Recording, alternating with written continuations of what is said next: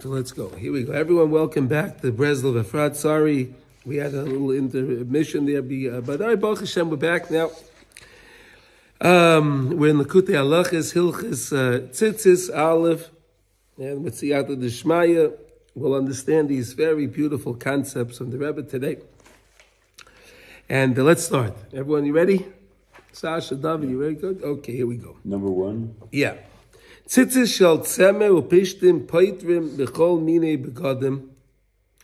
If you have tzitzis that's made out of either wool or linen, a flax, right, linen, poitrim b'chol minei begadim.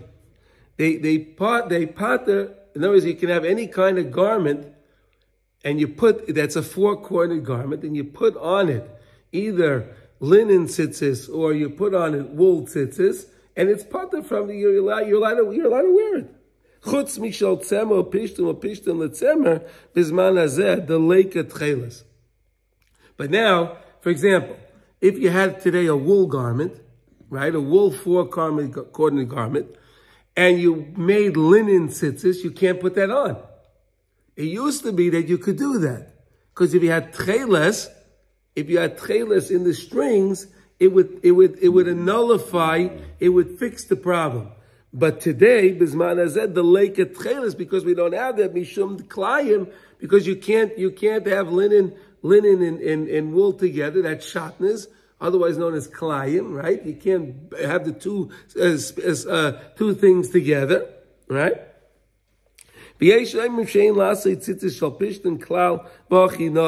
And others say that because linen is an inferior material. Okay, thank you. It's an inferior material. Therefore, we shouldn't make tzitzis out of linen, and that's how we are noyeg. We don't make tzitzis out of linen. We don't do that. Right? We learned before about Cain and Hevel. Remember, in last lessons, right? We learned about Cain and Hevel. Cain brought his present to Hashem. When he brought this carbon, what did he do? He brought it from thorns and thistles, and he used linen seeds. He didn't even give him linen; he gave him the seeds from linen. Fascinating. and we said that is really the side, the other side. And Hevel brought from the best. He brought the first, right? He brought the best. We learned a little bit about that. So linen, we know, is not a nice thing. We'll learn a little bit more about what linen is, but here we go. So the Rebbe starts off, Ayin Ma'amar HaMaskil, Mai Choza, the Oza Lehecha, the Lei Mina. So the Rebbe says like this, he starts off, there's a Maimar Chazal, that a person went to a certain place to take a wife, and the woman didn't want to go with him. So he went. So what caused him to go to a place that was greater than the other place? What caused him to go to a place that was greater than that place? In other words, he went to a place, the lady didn't want to go. So then he goes to a greater place to try to find the wife. But what caused him to go to another place? What's greater place? Well, that's just bigger city, or we're gonna see. We're gonna see. Ayin mashikosu sham b'tzarich lishma mi'oides habegadim mikesem v'lichluch. Yeah, so the Rebbe is talking about in lesson 29. It's very important to watch your garments from any kind of stains and any kind of spots. Any kind of stains and spots. Sheyu nikiyim. Your garment should be clean. All the times, your garments should be clean. But he's going to make a play on these words here. Watch this, Sasha. You're going to see in a minute. Because begadim is malchus. How do you understand that begadim is malchus? Because the same way the midah of malchus is the bottom one, and it encompasses all the other midos, right? Right? You have the Chabad and you have Chagas. Chesed, Gevurah, Tveres, Netzach, Chod, Yesod, and Malchus. Malchus covers all of them. The same way the garments cover the guf. Right? We have a body, and it covers it. The same way we learned about the mayach, right? The mayach is the garment for the seichel, right? The seichel needs a place to rest. The intellect needs a place to rest. So the mind is the vessel, is the kli. The mind is the kli for the seichel to rest, which is like a beged. Similar. That's what we said tzitzis was. Remember we learned that? We learned about tzitzis, where you put on the tzitzis, you see the tcheles, the tachles. Remember all of that? Okay. Malchus. Bechinas melech hakavod. Okay. Vazai hashchina bechinas madua odoim lilevu shecha. So the Navi Yeshaya is saying, why did you make red? Look, why did you make adom? Why did you make red your garments? What did you do? Bechinas dam nidas. Dam nida. Wait, whoa. What does dam nida have to do with garments? What is going on over here? So let me fill you in. But first we're going to read one more line, okay? Bezeh bechinas pagam averas habayim mishasa gidim. That's the idea of the pagam of the averas that come from the shasa gidim. Let's now we're going to do a little background, okay? How many loisasas are there in the Torah? 365. 365, right? And 248 positive commandments and 365 negative commandments, right? Right. Now we also have 365 gidin. We have blood vessels in our body, 365. The Rebbe explains that each one of our vessels in our body is keneged another one of the loisasas. Okay, now, when a Jew makes a mistake, he does an aveira, chas v'shalom. So what he's doing is he's causing a rupture in one of his blood vessels in regard to the loisasa, because each loisasa is connected to another one of the 365 blood vessels. So far good? Mm-hmm. So if he does a loisasa, he does something the Torah says not to do, he's, so to say, making a rupture in the blood vessel, which actually causes up on high that the Shechina, because it comes, the Shechina has a dam nida. So to say, this is where it's coming from. Where the Shechina then is separated from HaKadosh Baruch Hu. The same way we have down here, when a woman is a nida, she separates from the husband and wife separate. On high, when a Jew does an Aveira, he causes the Shechina Kedosha to have a dam nida, causing the Rabbeinu Shalom to separate Kiviyachol from the Shechina. Fascinating. You ever hear anything like this? Listen to this. And that's why when we daven, we say l'shem yichud kutsha berichu, shchinte b'dechilu urechim, right? We say, I want to connect HaKadosh Baruch Hu with the Shechina. I want to bring HaKadosh Baruch Hu back with the Shechina. Because I may have done something wrong to cause the Shechina to separate from Hashem. Separate from Hashem? Yes. Yeah, the Shechina separates from Hashem. The same way, David, in this world. When a woman has her period, she has to separate from her husband because of the dam nida, right? So too, up on high, that's exactly what's happening. Up on high, the Rebbe explains, that's what's happening. So now, look at the words one more time. Our avera separates. Yeah, our causes that. Look what it says. Bechinas dam nida, v'zeh bechinas pagama averas haboyim mishas hagidim. That's the idea of the avera that comes from the shas hagidim, from the 365 blood vessels. Ulasakin aisan, and if you want to make the repair, what do? L'sakin daika tikun haklali. You'll need the all-inclusive tikun. Why? Let me explain more. Okay. You know, when something gets stained, right? Something gets stained. So sometimes there are nooks and crannies that it gets into that you can't clean it, right?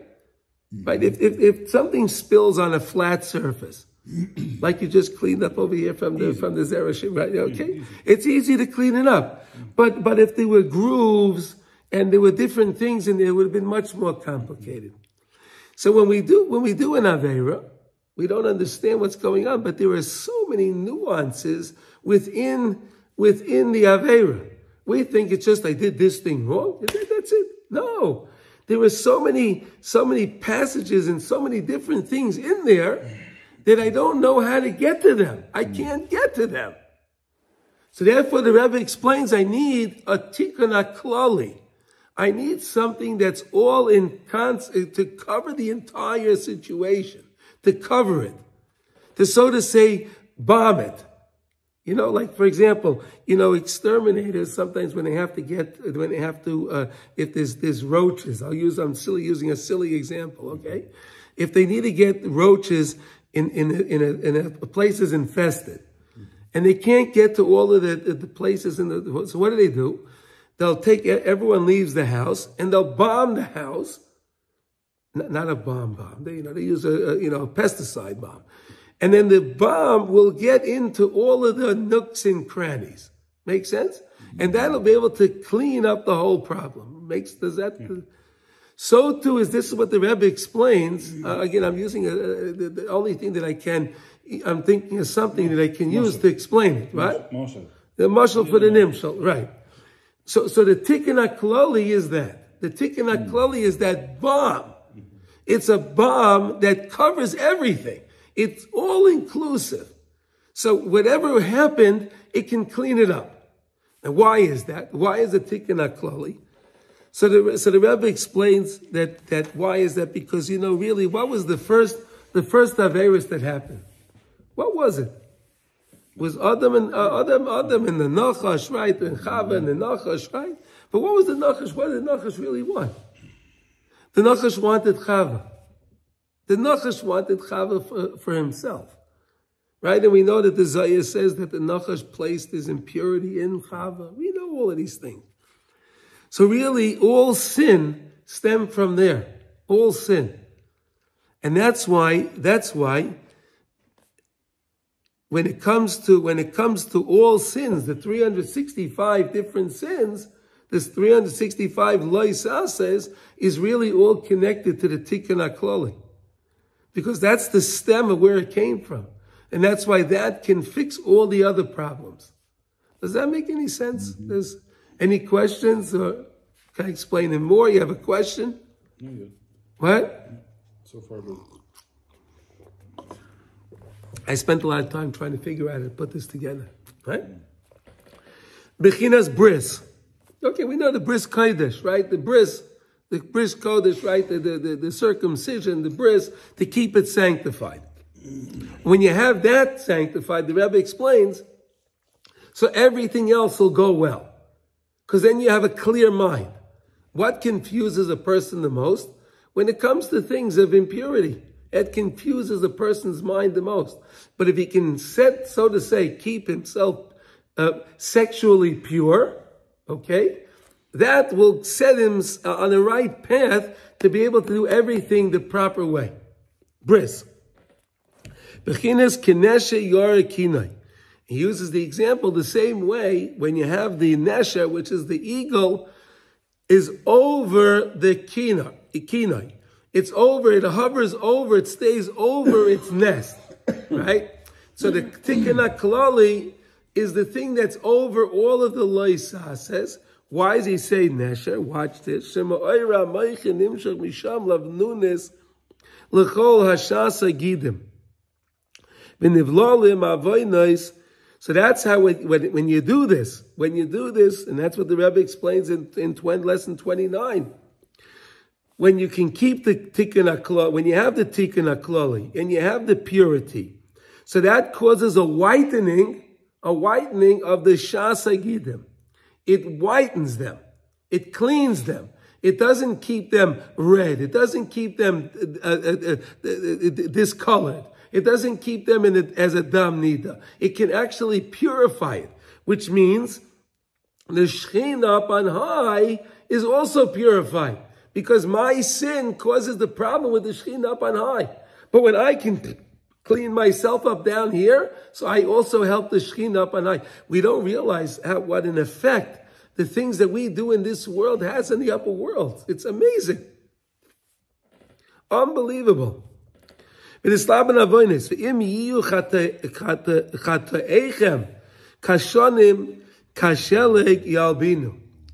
your sins will be so many, oh, you have a lot of sins, I'll whiten them like snow. And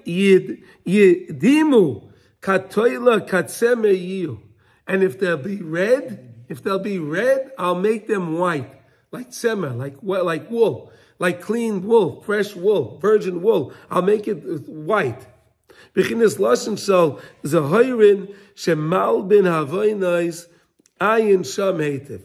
go on now. We're going to see now this how it pertains to the lesson.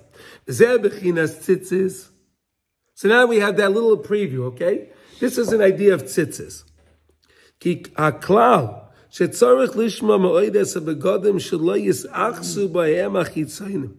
You have to watch your clothing very well, so that way the chitzainim, the external forces, shouldn't attack the begadim. Because again, the beged is the outer surface, right? That's what people see. That's what is connected to the world. The beged, your clothing. So you want to keep it from the chitzainim, the external forces attaching itself to the begadim. But we learned, if you remember, we learned the external forces, we want to keep them out of our mind. Remember last lesson? We want to keep our eyes focused. And that's what the tzitzis is, helps us keep our eyes focused so we don't let the chitzainim get into the seichel. Because again, every time we say beged, we're really talking about our physical begadim, but we're also talking about our mayach. That's the real beged that we're worried about. The mind. We don't want to let the external forces enter into our mind. Because it's their way to get in through the big beged, because they can't get to the guf. The guf is closed. The guf is covered with the beged. So they attach themselves to the begadim. They get onto the begadim. Okay. Come on, Rabbeinu Zal in brachas. Ha mani de rabbanan devolu manayu. What is the thing that with the things of the rabbanim that they attach? Okay, kihem madrega tachtoina v'achitzayna shel kedusha. Because we said that Malchus, we know, is the lowest of the realm of all of the spheres, right? The Malchus is the lowest. And we said that Malchus is also the beged, right? Sasha, remember, we said that Malchus is the beged. And it's the lowest realm. It's covered. Exactly. Visham darkan le'achis. And that's the way that they attack to the lowest thing, because that's the closest thing to them is the beged. So that's where they'll attack.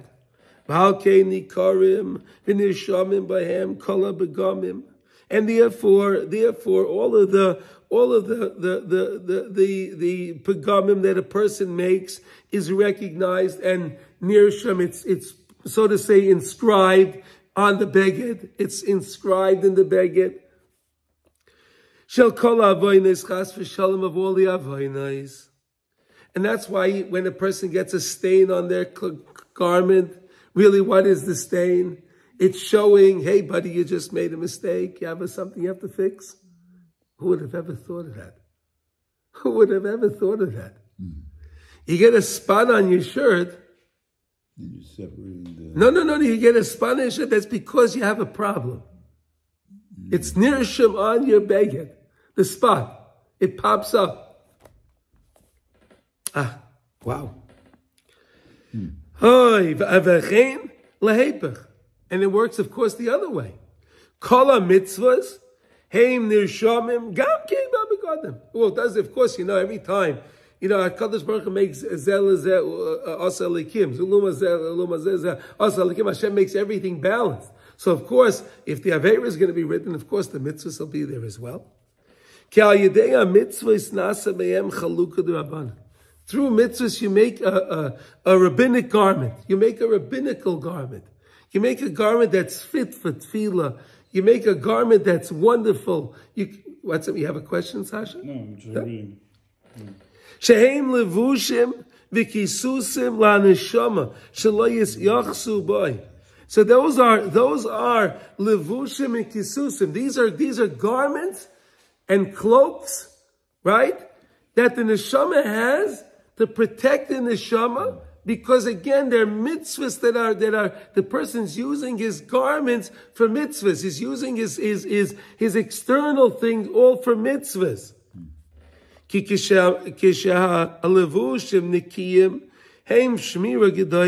Because when a person's clothing is clean, it's a tremendous shmira for the person. Who would have ever thought of that? Huh? You have clean garments, that's a shmira. That's a protection. It's a big, big protection. The Rebbe brings it in lesson 127. So therefore, be very, very careful to watch your garments. Keep your garments clean. Keep your garments away from the external forces, which means keep your mind clean. Keep the mind away from the external forces. And therefore the Torah commands us to wear tzitzis. You can't wear tzitzis if you don't have a beggar, right? You need a garment. You can't hang the tzitzis on your table. You can't hang your tzitzis on your chair. Your tzitzis go on a beggar. That's why the Torah says when you have a beggar, put the tzitzis on it. Ki tzitzis aim shmira la begodim. How are you going to get a protection for your begodim? By having the tzitzis. By having tzitzis. Tzitzis is the shemira. That the chitzanim can't attack you from the outside thing. How do you do it? Through tzitzis. And through that you can keep the Torah. And that's why it says, when you look at Risa Meiser Yischartem, it's kol mitzvahs Hashem, right? With tzitzis. Remember the mitzvahs of Hashem. Hey mitzvahs asay, hey mitzvahs leis asay, to do the mitzvahs, the 248 positive commandments, or to stay away from the 365. Leis says, ki bahem nirsham hakol, because on the begodim everything is written, everything is recorded. Now it says, like I just quoted, the Rebbe says, Rav Nosson writes here, because through the tzitzis a person's mind is elevated. This is the main part of the lesson. Through the tzitzis, a person's mind is elevated. How is it elevated? Because you see the tzitzis, you see that you can remember the mitzvahs of Hashem.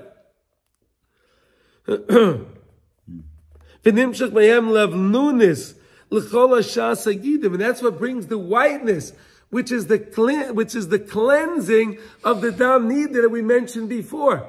How do you clean up the rupture that was in one of the blood vessels that we said is connected to the 365 negative commandments? Each of the 365 blood vessels is connected to another one of the 365 negative commandments, right? The negative commandments. So if a person chas v'shalom does one of those things, he causes that rupture.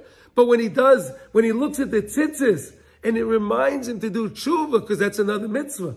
Tshuva is a mitzvah. And he does tshuva, so then that can clean up the redness, the rupture, which caused the dam nida, which caused the shechina kadosh to be separated from Hashem, via the tzitzis, seeing them. All the times, the Shlomo Melech writes in Kehelas that all the times your garment should be clean. Clean. Bigidecha daika. Your blood vessels. Your bigidim. He writes bigadecha, but look at the play on words, huh? You like that, son? You have to look at that again, right? Because tzitzis is an aspect of Tikun Haklali. Who would have ever known? Tzitzis is a Tikun Haklali. Why? Because the same way the Tikun Haklali is that balm we said that can clean up all of the things and everything. It gets into all of the nooks and crannies and all of the nuances of all of the different things. So too tzitzis.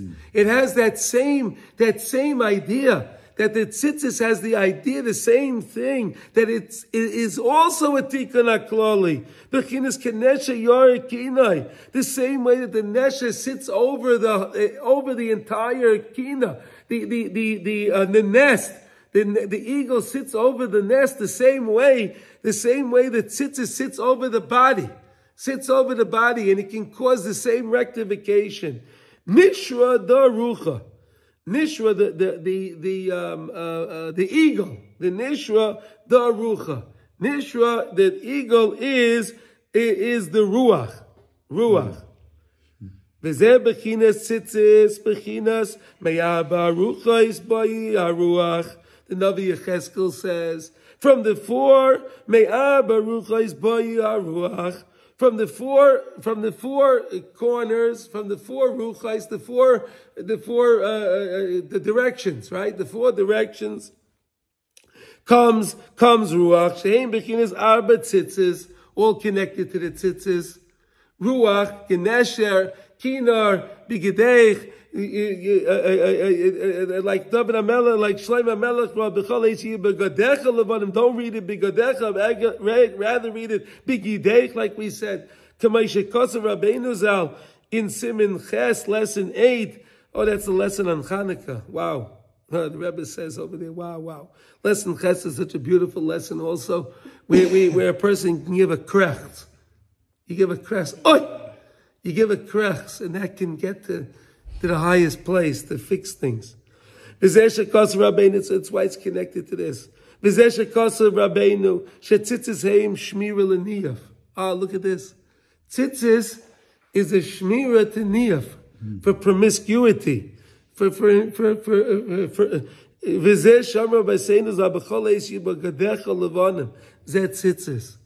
Tzitzis will help the person that he can stay away from the 365 negative commandments. That's what tzitzis has, that a beautiful ability.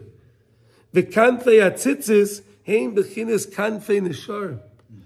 And the kanfei atzitzis, the wings, so to say, the wings of the tzitzis, the four strings of the four corners, is the same of the kanfei nesharim, are the wings of the nesher, which is ruach.